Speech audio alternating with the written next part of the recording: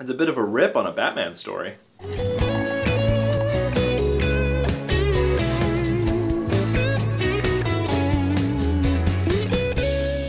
Hey guys, this is my review for the latest animated Batman movie, Gotham by Gaslight. This is the latest entry in the DC Animated Universe series. As we all know, it's been kind of a game of Russian roulette with this series in the last little while. It's either been disappointing, somewhat alright, okay, and decent. We haven't really had any really good ones since, in my opinion, Gods and Monsters. Sure, Teen Titans vs. Justice League was pretty decent, but we haven't really had a standout one. And Gotham by Gaslight tries to be standout, but it does have some issues. First off, I'd want to say this is probably the best looking one in a while, especially since it's got an unnecessary R rating. I do not understand why DC Animated seems to be obsessed with making these movies R.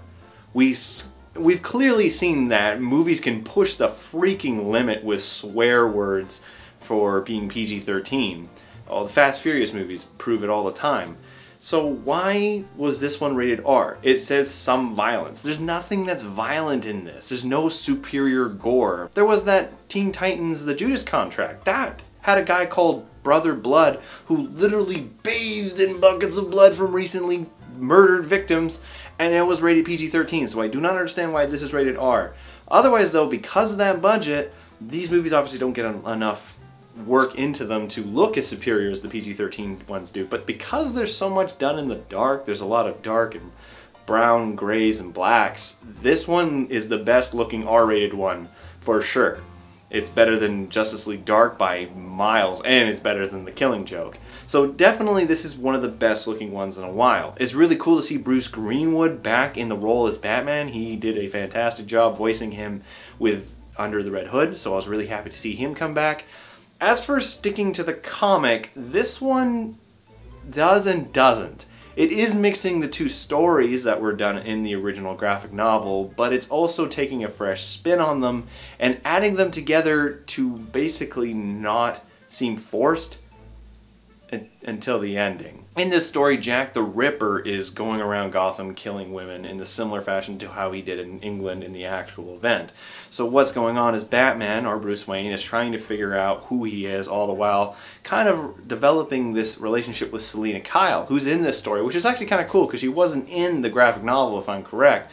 And they actually add a bunch of characters that weren't in the graphic novel, kind of sort of gestures to the original works. Like for instance, Pamela Isley's in it as a stripper. She's not in it for very long, but she's there. So I thought that these hallmarks, these callbacks to original characters wasn't forced, which again, I thought was actually pretty decent considering how this could have been forced. And again, while the stories are melding two together, the pacing is actually pretty good. You feel entertained the whole way. And despite the fact that it's only 76 minutes, they're able to handle a lot of story in it. They're able to really construct this pathway that works up until the end. The whole time you're actually a bit on your toes at trying to figure out who the villain is. And most of these animated movies, they make you think it's this guy, but it's really this guy. And that's basically what you've been told. That's the same thing you got throughout all the animated series. And this movie doesn't do it either. But that's only because it takes such a ass-backwards choice as to who the villain is. You're literally going to be sitting there going, what the fuck did I just watch? Because the villain makes no sense. When the killer is finally revealed, the entire climax, the entire excitement of the film just goes down the shitter because of how poorly constructed the conclusion is. There's about 3 different twists that appear, and there's several plot directions that are solved in the matter of seconds because of how poorly constructed the ending is. And it's a shame because the movie does a great job up until this point, but then everything with the end execution falls apart. And it's really unfortunate because the voice acting's pretty good, the animation's pretty good, the action scenes are, like I said, some of the most well animated in terms of the R-rated DC Animated Universe films. It's the best one for sure in terms of look.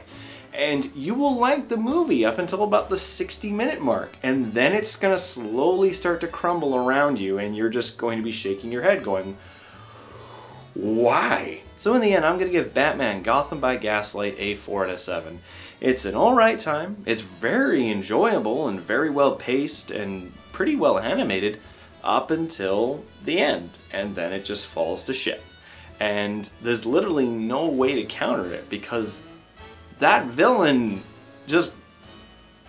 it doesn't follow the comic at all of how it ends. Anyways guys, that's all for me. Hope you enjoyed this review. If you like what you see, maybe leave a like, and if you're interested in more, maybe subscribe. Anyways, I'll see you guys next time.